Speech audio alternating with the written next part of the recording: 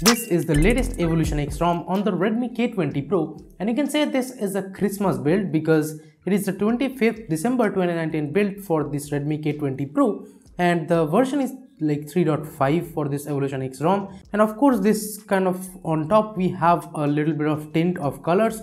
Well, the red is the accent color right now, so it shows like that. And Android version is 10 of course here, and this is the December 5th 2019, like the latest security patch we have here. The stock kernel is the Immensity kernel, and here is the build number again. Let me go back quickly. I have been using this ROM for quite a long time, and in the system there is also the system updater, so that's great. And if you're noticing from up close, there is this VO icon for VoLTE and stuff.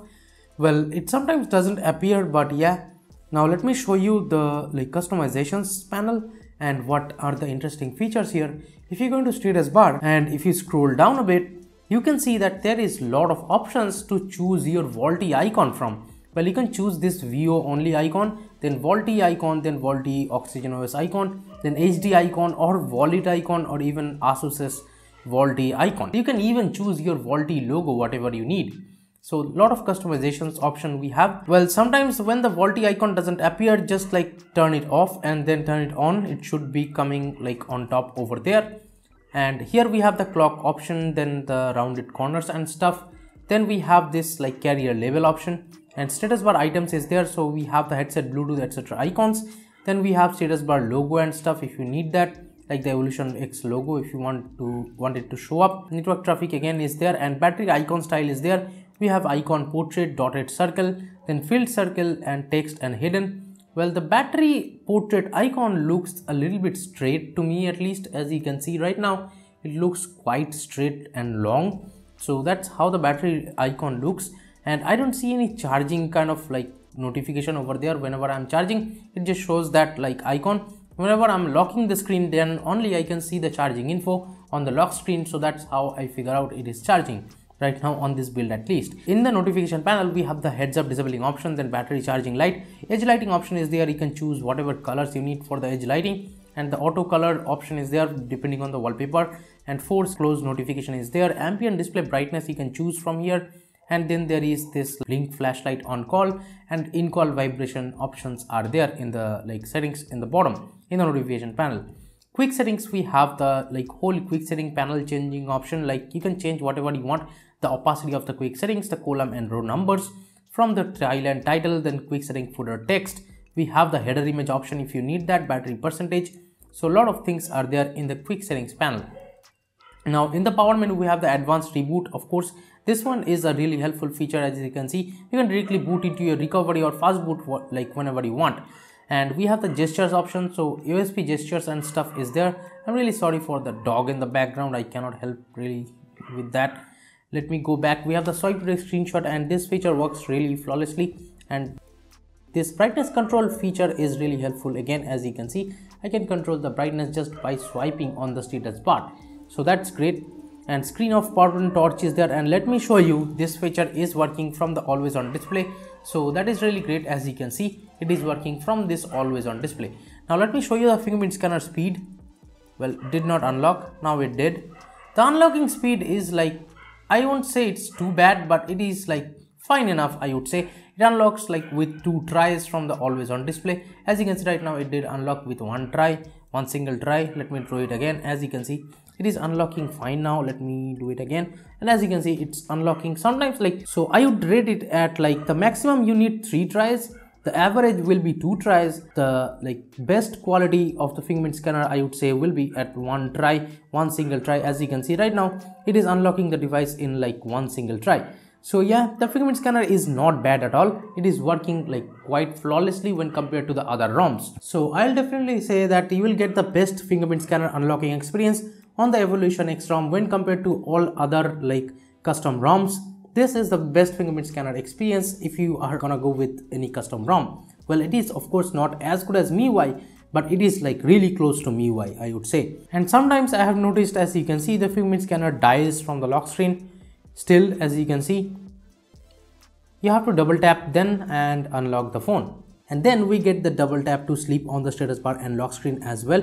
Let me go back from the gestures, and of course Android 10 gestures and stuff are working fine here. That is not a problem. And then in the lock screen you will get the pocket detection, fingerprint authentication, vibration, and then there is the most interesting feature among like all of them is that always unlock with the fingerprint scanner. So even if you reboot your device, you can unlock the device straight up after rebooting. You don't have to enter your PIN even once. So that is a really plus point for this ROM right now.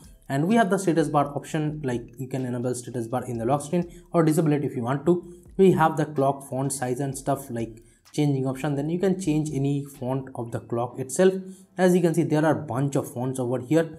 Now let me go to the bottom. We have the charging info, charging animation. Then there is the like lock screen, album art and stuff. Then there is the hardware buttons. We have the invert layout and stuff if you are using 2-button or 3-button navigation. Now let me go back to the animations. Here we have the whole like screen or UI animation, and here we also get the screen of power button animation, or like if you double tap, as you can see, it does the screen of animation. Looks really cool, I would say.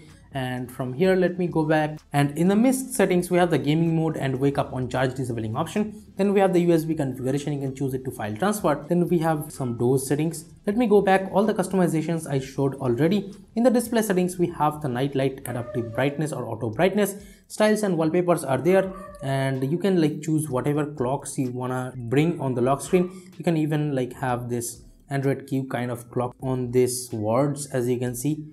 So the Android Q kind of clock is working fine. Even double tap to wake is there, as you can see, it is working fine. You have the colors option and the screen like rotation option is there. Then we get the anti-flicker mode, you can enable it if you want to.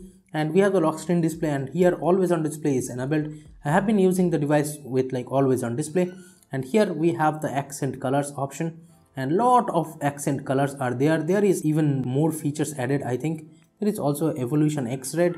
I think this is kind of a soft red kind of look, as you can see, but you can choose it to be like the anything like EvolutionX yellow. It shows kind of a soft yellow, as you can see. When you are using the dark theme, it will look really great, I would say. Yeah, as you can see, the yellow color looks really great. Dark background, I have been using the dark theme, I had no problem at all with that. And headline and body fonts are there, so you get bunch of fonts like Oxygen OS fonts and stuff like Slate for OnePlus. And then there is the Google Sans and stuff. Lot of fonts options are there too. And icon shapes, you can change it to like whatever you want. Let me go back from here to the sound settings. We have the Mi Audio Direct or the sound enhancer is there. I would say the sound quality via the headphones and like the 3.5mm headphones and Bluetooth as well is really great over here on this ROM. You also have this hi-fi audio direct or like hi-fi audio option, you can enable it. Then there is the like sound disabling option, like that sounds vibration screenshots or the sound. So a lot of them you can disable any of them. And you can have this kind of media panel for this like audio, as you can see. You can even expand it like this, and this feature is really great. Now let me go back to the battery settings. Well, this is how the battery section looks like, as you can see. Looks quite tall, as you can see. And the battery life, surprisingly, it is freaking amazing. Look at the screenshots, which like I will show you right now.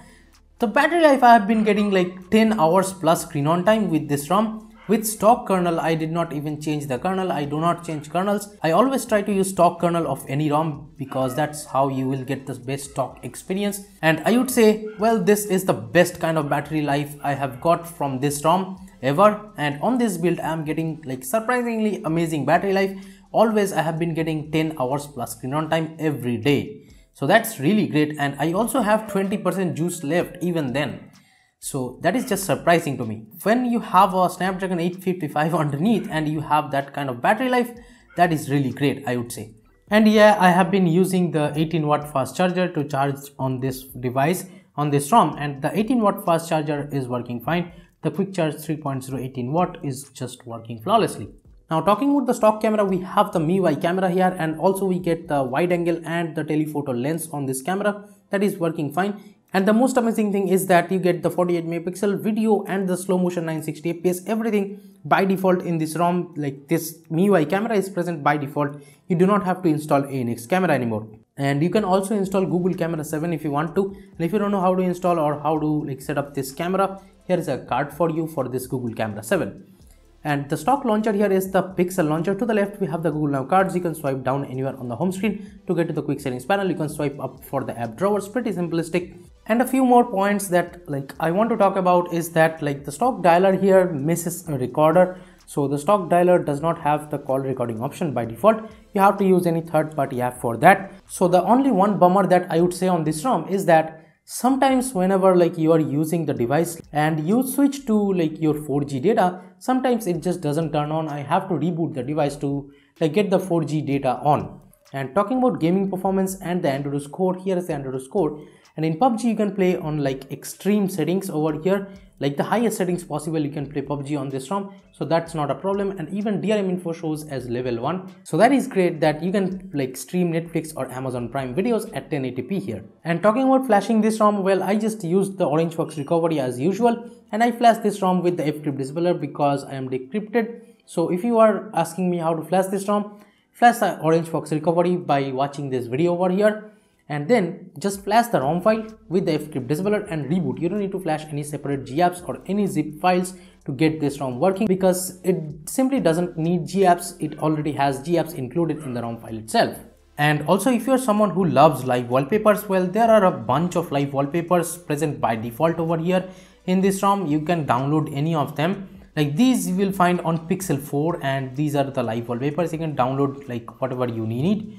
And this kind of wallpapers, it is really great that these wallpapers are present by default.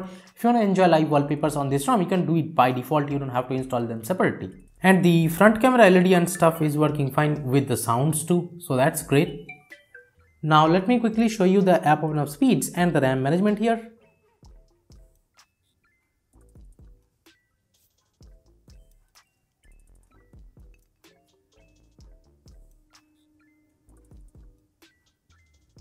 And yes, while you are using the dark theme and stuff, the Instagram dark mode and stuff is working fine here.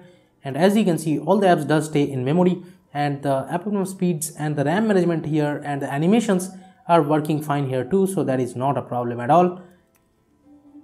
The whole UI is quite smooth. You can switch between apps just like this.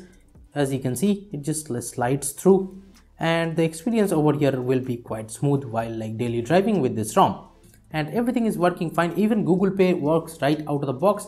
It shows 20,000 subscribers we already hit, but it is not true. I think we are about on 19,980 something. So please subscribe guys if you haven't yet, and do share this video out with your friends if you want them to know about this one kind of a best custom ROM for this Redmi K20 Pro. That's what I think, at least. So thank you so much for watching guys. Give it a thumbs up if you liked it. Subscribe to the channel down there again if you have not yet. This is Tito from KTN Tech signing off for today, and I'll be catching you guys in the next one. Bye bye now.